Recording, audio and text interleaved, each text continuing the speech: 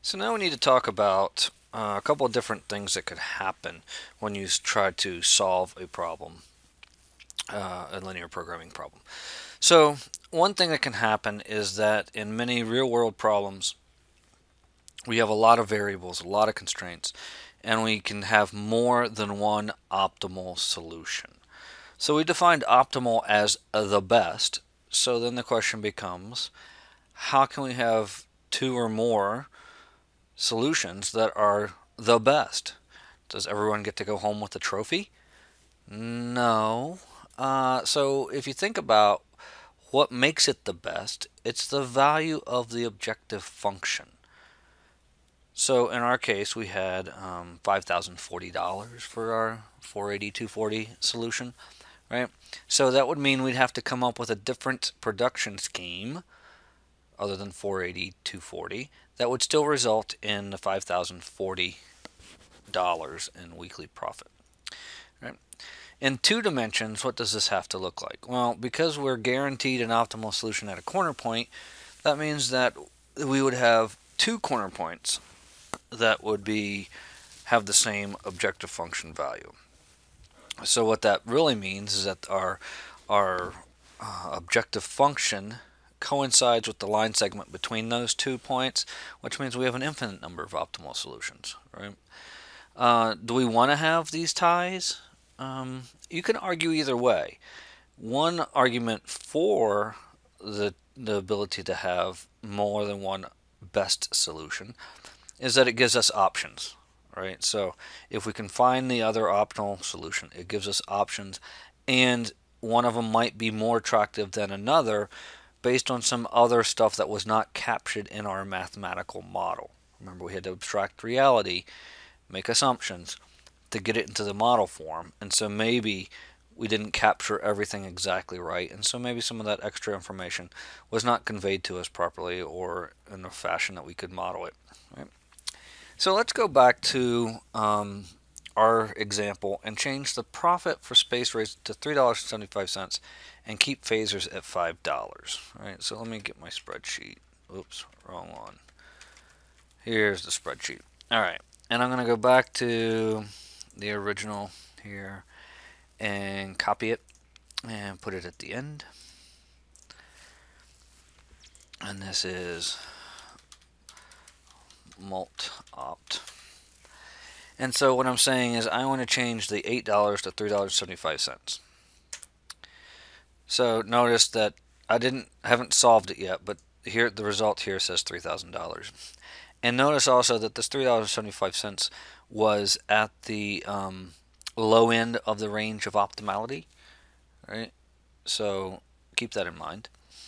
So now let's go ahead and zero this out and run it and solve it. And I'm maximizing. Everything should be okay. Kick out a let's go ahead and kick out a sensitivity report. And we see that we should not produce any space rays but 600 lots of phasors for a total profit of $3,000. Right? In this one, we're using up all our labor, not using up all the plastic, not using all this up, not using all that up. Right? So, why do I think this has more than one optimal solution? Well, before I zeroed this out, it was 480-240 and it was $3,000. Well, 0-600 gives me $3,000. That means that I know what the other optimal solution is, but let's look at the sensitivity report and see if we can figure out something that might help us. So if we ever get something like this for our output, our space rays, final value of 0 and a reduced cost of 0, that is a very good hint that there are multiple optimal solutions to the problem. Because remember what the reduced cost is saying. It's saying how much do I have to reduce the cost of this guy or raise the profit to in order to have it come into the solution something other than 0. This is saying I don't have to change the objective function coefficient from 375 to anything. Right? It doesn't have to go up anymore. and it should come in. So that's saying yes, that means it probably will have another optimal solution. Right? So how do we go about finding the other one other than knowing what it is? So let's do this. What you need to do, remember, we're going to do this based off of this $3,000. What we need to do is we need to take the objective function, use it as a constraint, and set it equal to the value that we got for the objective function value, 3,000. So let's force space ray, right?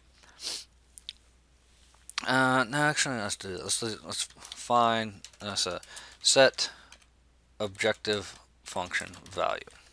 So we have 375, we have 5, and over here it's going to be a strict equality, 3,000. Right? So that's one part. The second part is now after I've moved the objective function into a constraint, I need to maximize all of the variables that were 0, which is s. So I'm going to maximize s. Right? So I'm going to 0 these guys out. I'm going to go here and go into the solver. I need to add the constraint. Left hand side, that sum product is equal to the $3,000. Click OK. So that shows up there. And now my objective is no longer F2. I'm just going to point it to S. I'm going to there's only one of them, right? So I can do this. I'm going to maximize S, the number that I do, because it was 0 before. So we're thinking that it should come in, so I'm just going to maximize it. And then click solve. Click OK. And we see that 480,240 is our other solution for $3,000. Right? And everything else is met. So now it's binding these two constraints, plastic and labor. Right?